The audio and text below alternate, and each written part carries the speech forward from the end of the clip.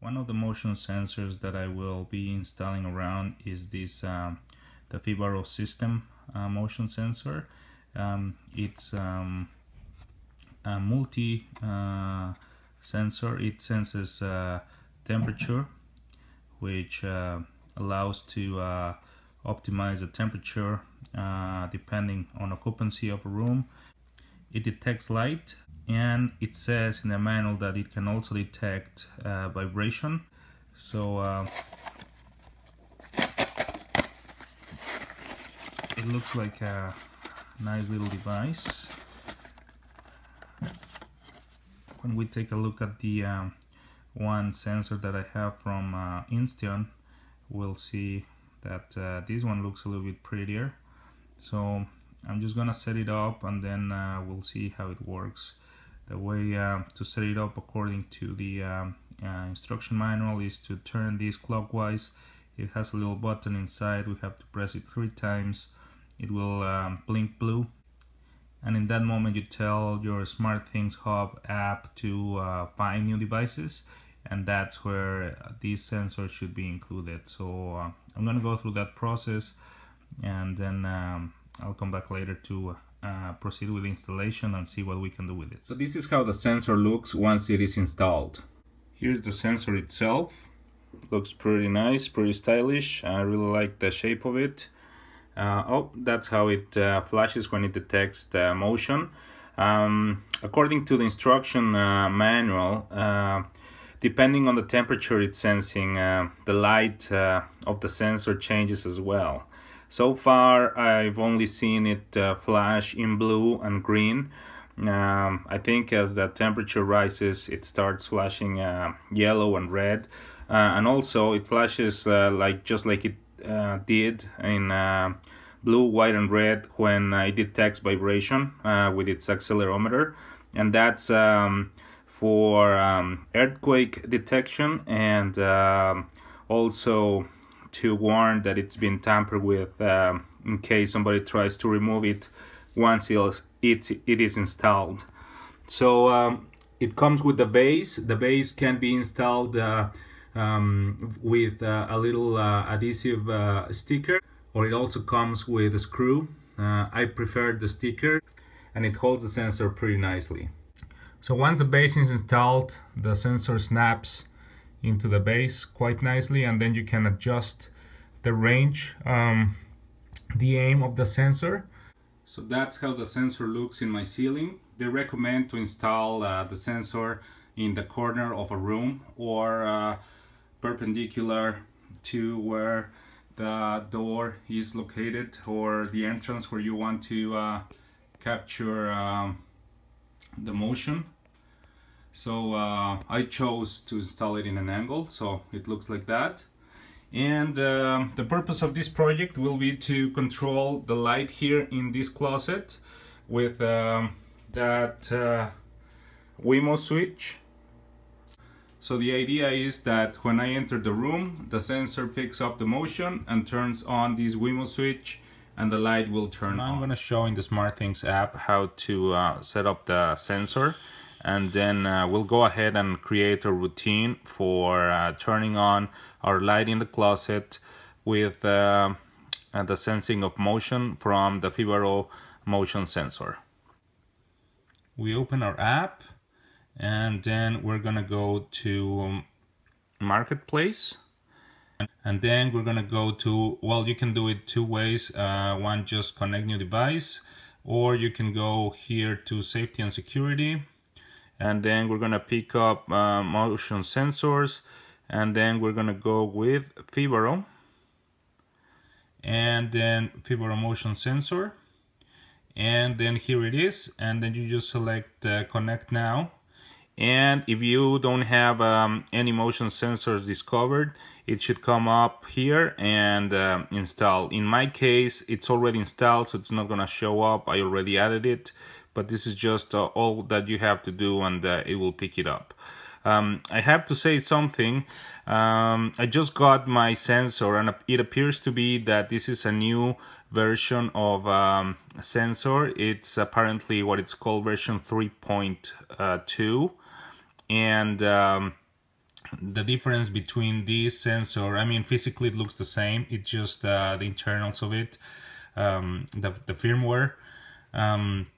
This one is supposed to be Z-Wave Plus, and the previous versions of the fibaro sensor were not Z-Wave Plus. And Smartthings Hub is looking at these as two different devices, even though it appears to be the same. So I had problems setting this up initially. I had to contact support service from Samsung, and they were very helpful.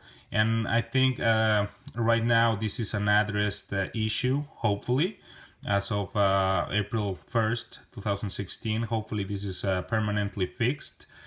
I was picking it up as an open-close sensor, and after setting it up, it wouldn't let me detect motion, so it was not working properly, and it required some support from Samsung so that it could be modified and set up properly. Hopefully, if you install this in the future, the issue will not be there anymore. But if it happens, just know that it's a newer kind of sensor, and you probably will need some support from Samsung. What you can do, what I did, I didn't have my hopes high that it would work, but if you go on that support article, and if it's during the week, it will appear here a little window that says chat. So if you go there, and they will come up, and you tell them that you're trying to set up your sensor and it's not working, they will help you, and then they will make it work for you. It's really helpful, and I was really surprised of how well that little support chat worked. So once it's discovered, you go to things, you look for it. It's here. I called it motion in closet. So it's right there. So after that, you just go back to rooms, and then you choose a room where you want to include your sensor. So I go here to house, and I included it here. And then if you click on it, this is how it looks. Right now it's green. It means there is no motion detected. It shows the battery, it shows the temperature in the area where the sensor is, and it also shows the grade of luminescence. So later on, if you want to create routines, you can base them on temperature, or you can base them on luminescence, or you can base them on motion. It's a very nice sensor. You have quite a few things to pick up from to create your routines. And now we're gonna go and see how we create a routine for turning on our light. So the way we do that is through here, through routines. I have my hue lights included in my Smartthings system. So when you do that, it lets you install what is called the Smart app. And every time you install something new, you have different smart apps to choose from. And when I installed the lights, it came up with this smart lighting app. So if you go into there, you say new lighting automation, and then you go through the process. And like here, for example, I created one that is called motion in closet. So in here you can create new automation routines. So here for lights, I go to new lighting automation, and then it asks you what you want to do, and then you select what lights you want to turn on. So I go and select my closet light. Here for some reason it's showing my Wemo switch offline, but believe it or not, if when you include it in the routine, it actually works. So I don't know why it shows offline, but never mind. Right now it asks you what you want to do. So you go here and you say turn on. That will turn on your light. And then you say it's very easy to follow how to create the routine. I really like it. It's very intuitive. And then you go here and you select motion. You click done. and then it asks you which motion sensor. In case you have more than one, you select motion in closet is the only motion sensor that I have in my system, so I picked that one. And then here you have this option, turn off after the motion stops. So after the motion is detected, it lets you choose how many minutes you want it to turn the light off after the motion has been detected. So I just picked 10 minutes. And then here you have additional options which lets you choose if you want to do it only on certain times of the day or in certain times of the week. So here actually I did so that the light is not turning on and off if it picks up motion during the daytime. So I go here, and then you can choose your specific times. Here I chose a specific time, and I selected just do this from starting at sunset and end at sunrise. So this way the light will just turn on if it's during the night, and during the day, even though motion is picked up, it will not do anything.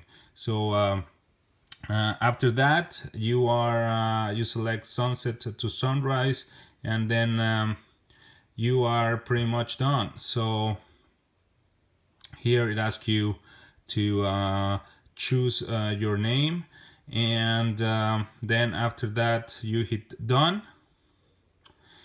and you should be all set for your light to turn on automatically upon motion detection in your room. So all we need to do now is wait until it's sunset, and then we'll test our light to see if it works with the motion sensor that we just installed. Let's see what time that is going to be. Alexa, what time is sunset tonight? Sunset is at 7:58 p.m. Okay, so we'll come back later and see how that works. So we're now going to test if our light that we programmed with our motion sensor works. So I'm going to walk into the closet. It's dark. Motion was picked up. The Wemo switch was activated and the light came on. Now 10 minutes afterwards, the light will turn off by itself again. And like you can see, the sensor keeps detecting motion. So in general, it's I think how everything works. It's very easy to program. The sensor works great, and the routine is very easy to program. So this is it. This is the fibaro motion sensor, and I will talk a little bit later in another video about the motion sensor from Instion, how it's a little bit different and it doesn't look as good as the fibaro, but it's also very effective, and it's cheaper, so I like it too. So the price is a little bit higher than the one from Samsung Smartthings or from Instion, but aesthetically I really like how the fibaro looks, and the look of the cat's eye is really cool.